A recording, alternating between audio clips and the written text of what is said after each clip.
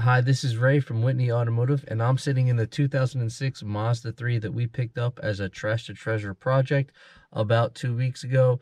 In the first video you probably saw on my drive home as I complained about a helicopter noise and some vibrations and noises as we were getting going.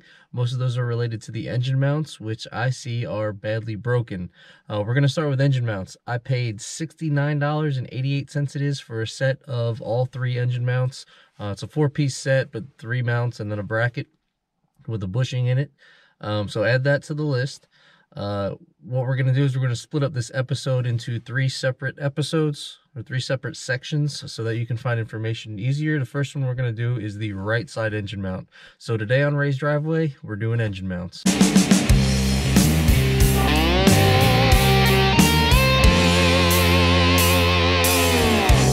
Okay, so we're going to do one mount at a time. The first mount, most common mount to go bad on these engines, was the right side one. It is right here.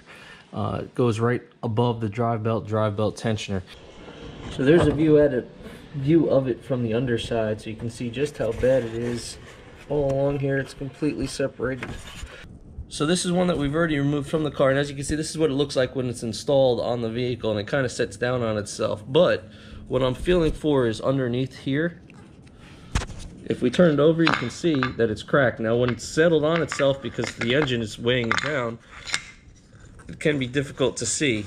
But from the underside, you can see that it's completely cracked. So that's the crack we're feeling for when we reach underneath the mount. In order to get the engine mount out of the car, I'm only going to use 4 tools. A half-inch impact gun, a 17mm half-inch drive, impact socket, small extension, and then a floor jack. So we need to support the engine from the bottom so that when we take out this engine mount, the engine doesn't fall in or sag the other engine mounts really bad. In order to do that, we're going to roll the floor jack underneath the AC compressor. We're going to hit towards the back side of the compressor. Now in order to get to the AC compressor, the engine undercover that's on the bottom of it needs to be removed so we don't crack it or damage it. If you've never done that before, or you haven't done that, you can go ahead and take a look at one of my other videos about removing a Mazda 3 splash shield, and that'll show you how to get it off. There's really only about 7 bolts that need to come off if they're all still there. So I'll put a link to that on the corner of this video if you have not seen that before. But let's slide underneath and take a look at how I have the jack on it to make sure that we support our engine. All we're gonna do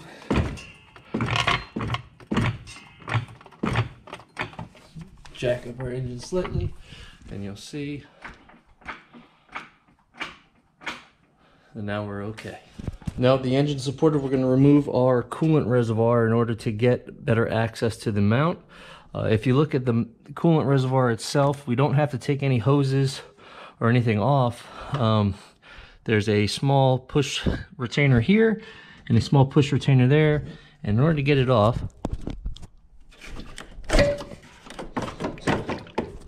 just have to pull up on it. Now these are the parts that can get kind of tricky, is the order in which we're doing things, so pay close attention to that. Now with the coolant reservoir out of the way, I'm going to loosen these 2 17mm nuts right here first. Now it's pretty important that you do these first and then the mount ones later. I'll tell you why in a second, but you definitely want to loosen these 2 first. I'm going to use an impact wrench in order to do it and make this job simple. If you don't have one, you can do it by hand.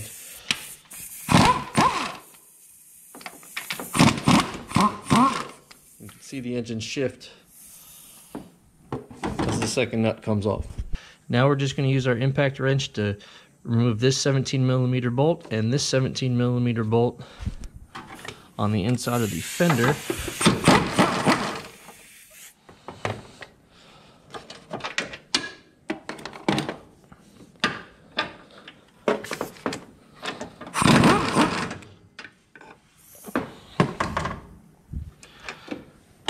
And now our mount is free to come out of the car.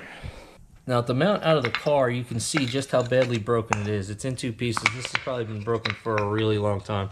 This is our new mount. You can see how stiff it is right here. There's no break here. It's brand new. These are the other engine mounts that we'll be doing in the next couple videos. You can also get this center insert for the mount separately.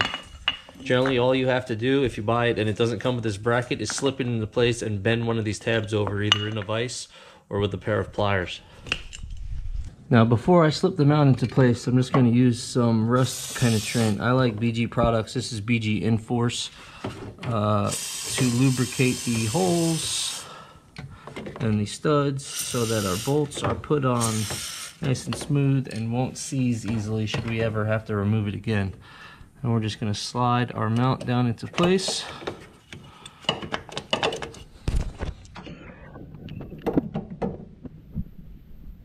As you can see, we're going to have to adjust our engine up some. So I'm just going to take my jack down here and crank up the engine a little bit.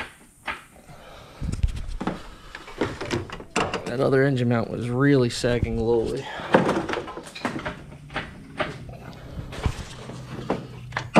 And it looks like it's in place. Now we're going to get the body side mount started.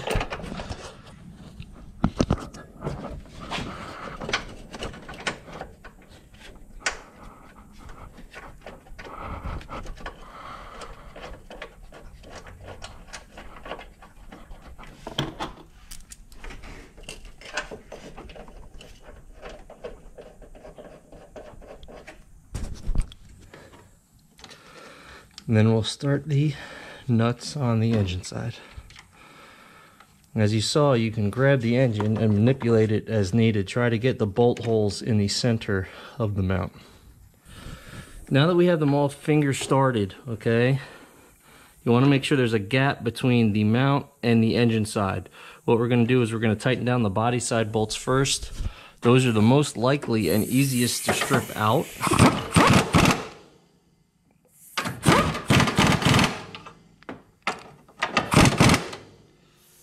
Then we're going to raise our engine again slightly to try to get this gap compensated for by moving our jack stand, or our engine jack. Now we can tighten down these two nuts as well.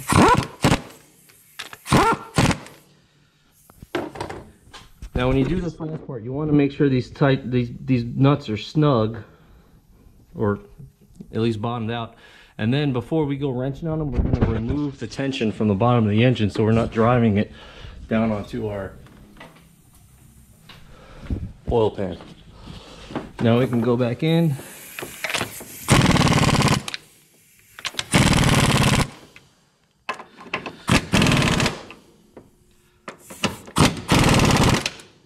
Make sure they're all tight. Okay, the final step to installing the engine mount would be to reinstall the two tabs on there. Take our hand and push down firmly, and we're reinstalled. Engine mount is in, and we're good to go. So that's it for the right side engine mount. As you can see, that was pretty simple to do. Just make sure you do things in order, or you could wind up stripping out some bolts or not getting that mount seated properly. The next mount we'll be doing is the passenger side mount, which is definitely broken on this car, but isn't easy to see that it's broken. So you may want to watch that one to figure out how to check if yours is broken and see how to replace it if it is. Again, thanks for watching. This is Ray's Drive Away.